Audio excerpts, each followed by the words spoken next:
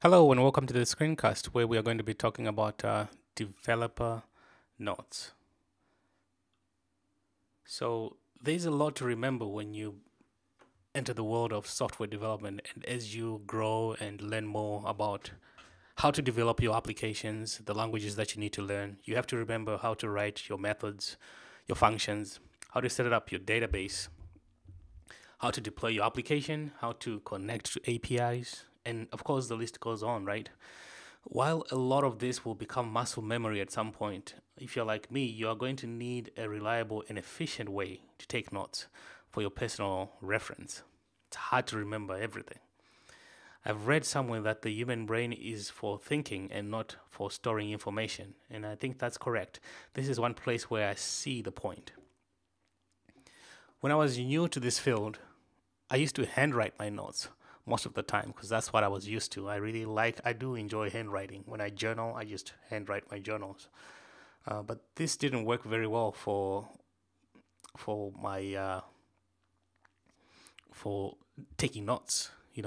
When it came to web application development, because I had to write code, and it wasn't efficient to do it with your hands. If you try it out, if you need to write a method, if you need to write a function, it takes a while. It's easier to just do it electronically. So I started to email the notes to myself. Next, I began to use Google Docs, and then I moved on to snippets provided by Bitbucket, and I'll show you the examples here. So these are the examples: Google Docs, GitHub Gists, Bitbucket snippets. But my favorite of all, the one that I wish I had known earlier on, was VimWiki. This one was it's definitely my favorite. It's a savior, and that's the one I really want to share with you. I've finally settled with it, and I can take notes without having to use a mouse.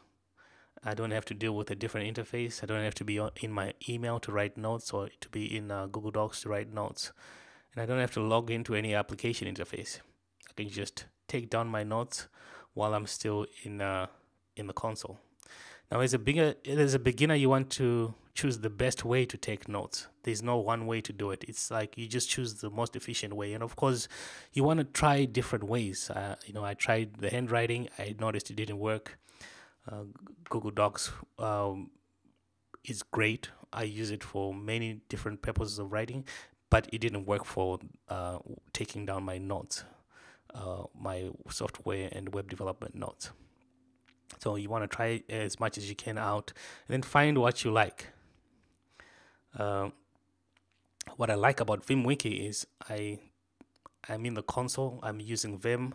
I don't have to reach out for a mouse. I write my notes, and all I have to do is spacebar, and then hit WW, and then I can start writing my notes. The WW takes me to my index, my notes index, and I will show you that right now. I'm sure you're curious as to where this thing is. So let me just close this. I'm just gonna close that, and then so here's I'm in my terminal right now. I'm just gonna say, let me see what I have. LS is for list. I'm gonna list my documents, see what's in there, and I'm gonna open up the screencast doc with Vim. Once I open that up, you see there's nothing much in there. It just says developer notes. Now let's say I have an idea. I have some notes that I want to take. All I have to do is WW. I mean to say spacebar. WW. So spacebar WW would take me to my wiki notes index. So you see there's a folder that says wiki and then index.md. So this is the index of all my notes. And because I'm using Vim, I'm going to type in O to start a new line. And then I'm going to start writing my notes. So let me just say new notes. Let me just say new notes. And then I'm going to highlight this. Once I highlight it, I will hit enter to create the link. And then I'll hit enter again. And this will take me to the new links page. And then from here, I can start writing my notes. So because I have my my VimWiki set up to write as Markdown MD, I can use Markdown language to write my notes. So new notes. All right, so there is new notes, and this I have saved my notes. Now I can, to go back to my index page, I just go delete, which takes me back to here.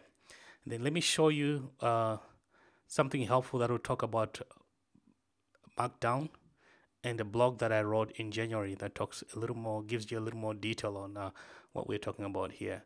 So if you go to zambezi.app, you will see my notes in the articles. So if you click on articles and you go to developer notes, you will see my blog on note taking and tips and tricks on how I started and how I ended up using VimWiki. And also here, this last section here, this is my blog. This is what I use. I set my blog up to take Markdown also. So I have VimWiki that I'm using presently, and I use my blog also to write longer blogs to share with everybody else. The wiki is for really personal growth, developer notes that I use. And to set it up, you just go to github.com, and then here's their website. Go to github.com, VimWiki/VimWiki, and then they will walk you through on how to set it up. You will see as you scroll down, it says installation, and there's 3 ways you could install it that they are showing. You can use Vim packages, Pathogen, or Vandal. Any of these will install it for you. You see, and then it doesn't take long before you are done installing it. If you have any questions or any comments, please feel free to send your email to feedback@zambezi.app. Again, it's feedback@zambezi.app. Thank you for watching, and I'll see you next time. Goodbye.